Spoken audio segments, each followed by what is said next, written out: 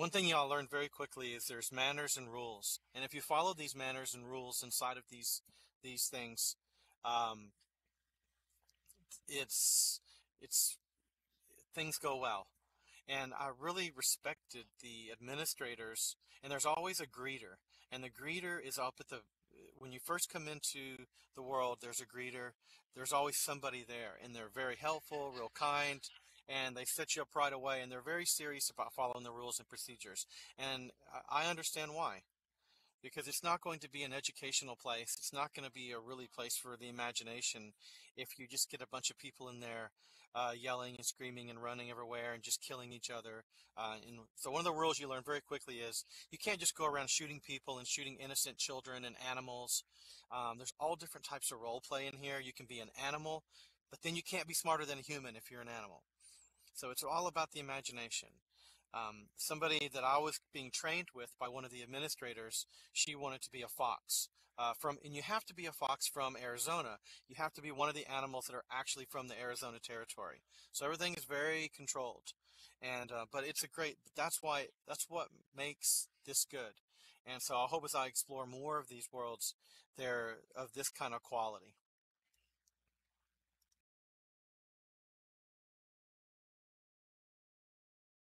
Neat things is when you get a weapon, you can use commands to go prone and sprone if you buy the weapons that are sold by them. And the weapons are about anywhere from about 500 linden to 1,500, even up to 3,000 linden for the weapons inside of the world. Shotguns, cannons, pistols.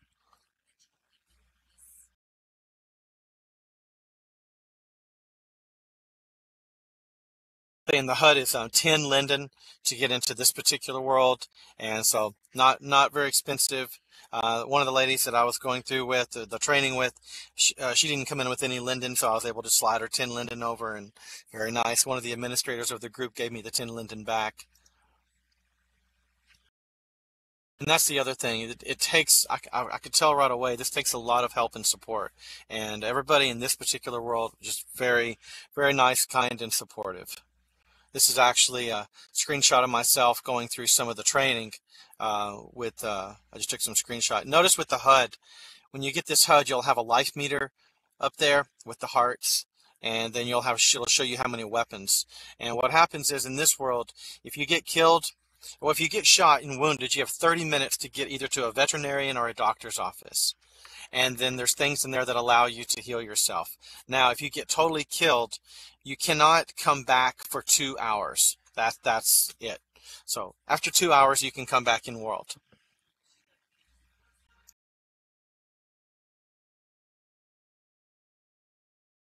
Again, in the Screenflow, this is the primary interface of Screenflow. I don't know how many of you used it. Very easy to use. Screenflow is about 99 bucks. But very powerful. If you ever use Camtasia Studio, also very powerful on the PC side. I think Camtasia actually does run on the Mac side now. But ScreenFlow is very simple to use. Basically hit record, set up your input devices, and record away. Some of the interesting features about ScreenFlow is, of course, you can also do callouts and zooms, and you can have text, and it's all right there on that right menu. And then you have your timeline, and then your main screen where you can actually see your recordings. Yeah, I think that the realism with the social attitudes and the ability to actually have a world in which you're really supposed to use your imagination to put yourself into that time. I think that's what's so compelling about this.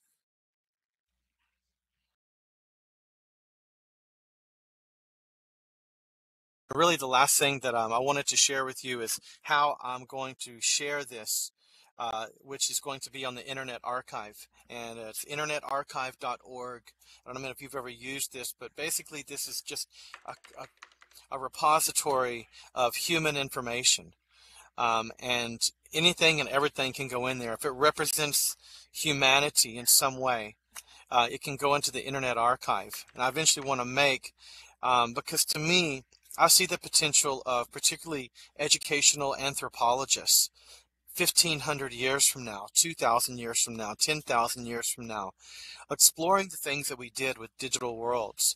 And I want these machinima stories that are created that I'm working with to go into a place where somebody in the future could dig through and see what we were doing to impact pedagogy and enhance teaching and learning.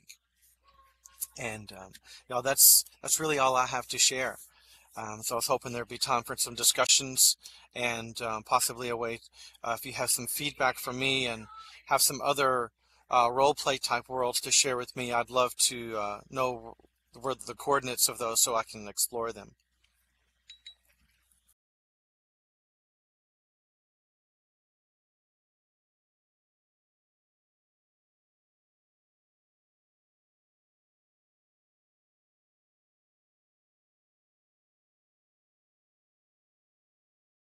Oh yeah, no problem with the presentation problems and stuff. I was glad everybody was glad I had several, especially Diantha, really helped me out, and I appreciate all that.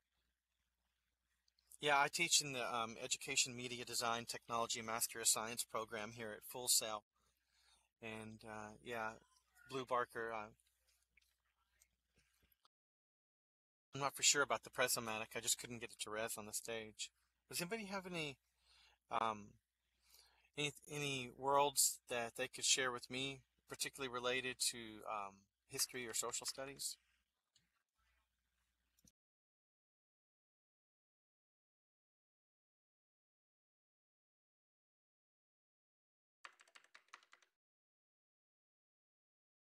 Virtual Pioneers.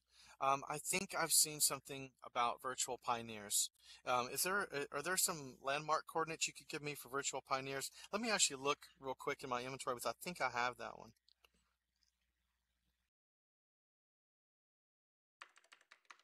There was a poster session on Virtual Pioneers in this one, and I actually do have the Virtual Pioneers meeting landmark. If anybody wants that, I could share that with you. Let me copy the Slurl. Yeah, it's on Edge Island.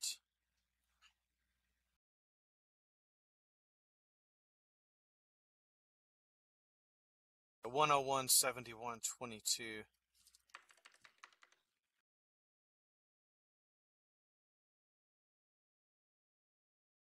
There's the coordinates for Edge Island 9 Virtual Pioneers. I'm just now getting to know this group.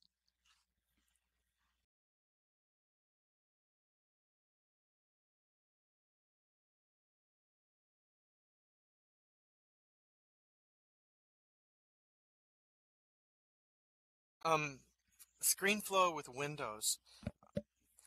I'm still not certain that Screenflow will work with Windows. I think that Screenflow is still Mac only, but I think Camtasia is a hybrid now. Camtasia will run on um, Camtasia will run on Mac and PCs now. But yeah, Screenflow is still Mac only.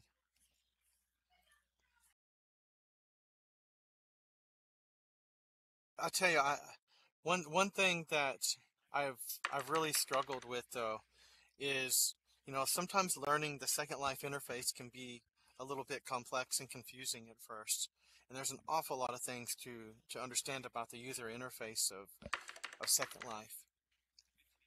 I don't know how some of you have dealt with that when you've tried to use it with learners for some way. I used to do all my virtual office hours at Full Sail, and I would sometimes I would get, really poor critiques from students just because of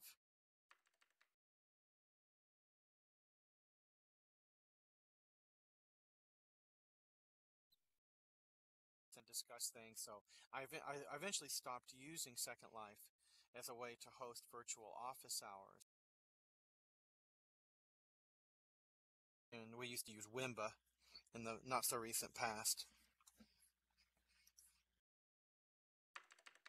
Screencast-O-Matic, what is that? That another is that another screencasting platform?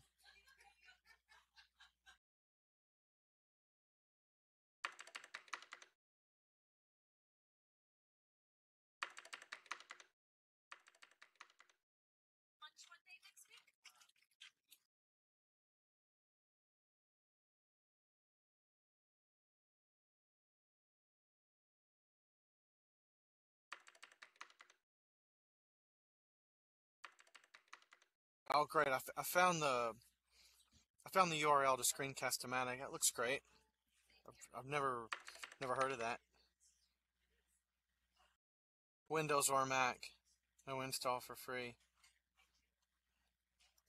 Any of you use Screencast-O-Matic? Jamestown build. I did see that Jamestown build. I was there. I was there recently. Yeah, it's with the.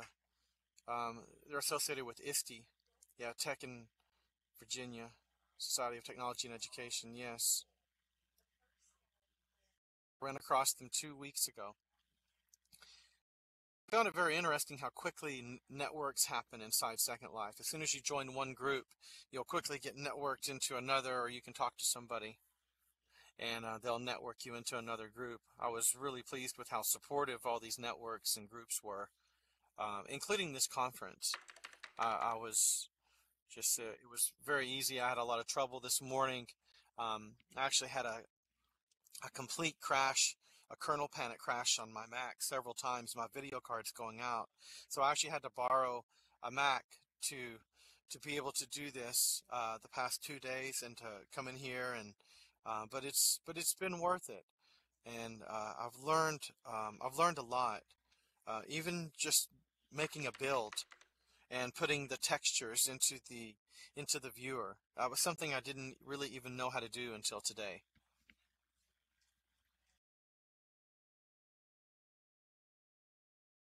I want to start with the homeschoolers, but I think ultimately I think at-risk children, particularly high school at risk, would be my target audience. I find that they are the ones that really have no interest, and they see no interest in sometimes in the humanities in general, and particularly in history for studying history. And I think this would be a great platform as a motivation and engagement platform to engage really non-motivated learners in researching and exploring more, particularly if you could pull them into role play.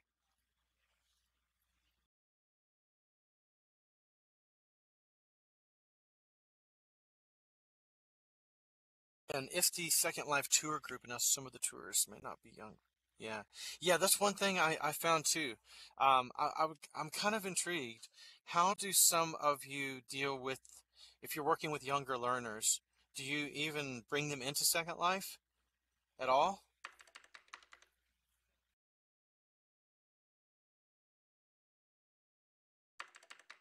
Most of you work with, or most of your learners over the age of 18.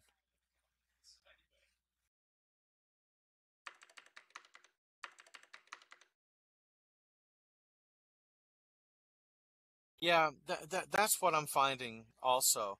I mean, the adult worlds are just too extreme in Second Life. And, if you were to sign children up with adult accounts, you immediately could expose them to extremely mature content. So that really doesn't work. Trying to bypass that, I really